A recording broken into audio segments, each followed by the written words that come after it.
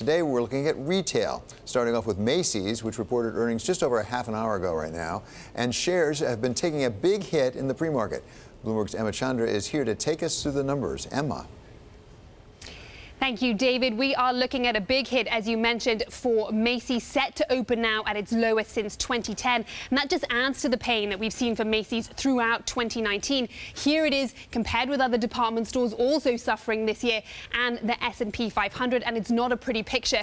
So where was that pain in the second quarter? Well, we certainly saw it when it came to earnings per share, coming in at just 28 cents, well below even the lowest analyst estimate. The company also cut its earnings forecast for the full year. Revenue and comparative sales came in line, but what that suggests is that Macy saw what many had feared, a much more promotional environment, and for that take discounting, and that's shown here in margins. Look at margins in the second quarter, coming in at 38.8%, again below analyst estimates and much lower than where we were a year ago. Now, Macy's called out a fashion miss in its women's sportswear private brands.